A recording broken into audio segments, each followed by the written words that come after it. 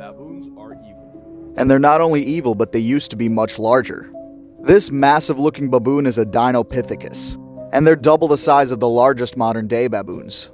Modern-day baboons are the culprits of all sorts of crimes like breaking into cars, to straight up just trying to mug people on the street. Now imagine this, but twice the size.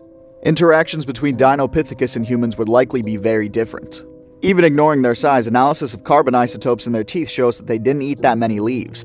Modern baboons are omnivores with a very wide diet, including a lot of leafy greens. But for Dinopithecus, that only accounted for about 2% of its diet.